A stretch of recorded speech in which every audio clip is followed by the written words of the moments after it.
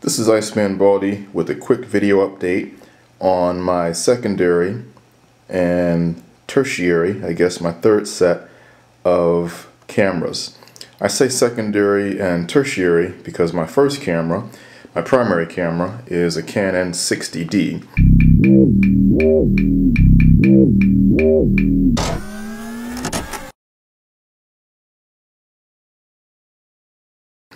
Now, those of you who know about DSLR cameras with APS-C size sensors know that the 60D is a pretty big camera.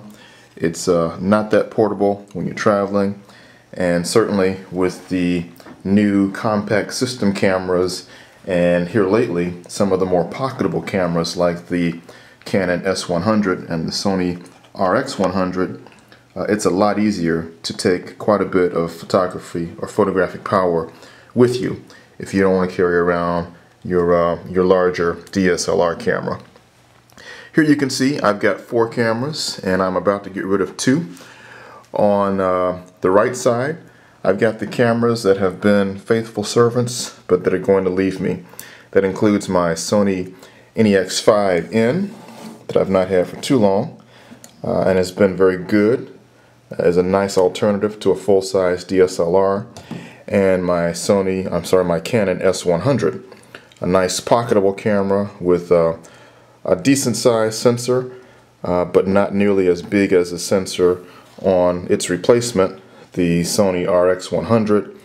And the Sony also includes some other features that beat the Canon, like a better focusing ring. It's a little smoother, a much brighter LCD viewer on the back, and an even larger sensor with some additional speed. The NEX-5N will be replaced by my Sony NEX-7, greater megapixel resolution. It's also got an internal flash and electronic viewfinder that's one of the best in the class, and it's not significantly bigger than the Sony NEX-5. So that's where we stand today in terms of my camera kit. The Sony 5N, the NEX-5N, and the Canon S100 will be on their way to eBay and give way to the Sony NEX-7 and the Sony RX100. So it looks like I'm becoming more of a Sony fan with my portable gear, and for the big jobs I'll stick with Canon with the 60D.